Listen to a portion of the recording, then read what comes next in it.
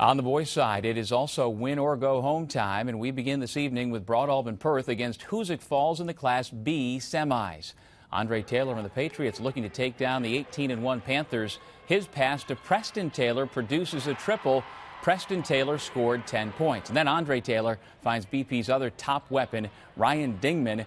He scored a team-high 11 for the Patriots. Final minute of the fourth quarter, Andrew Hogue's layup puts Hoosick Falls back on top, 42-41. But with under 30 seconds to play, Chris Natoli scores the game-winning basket.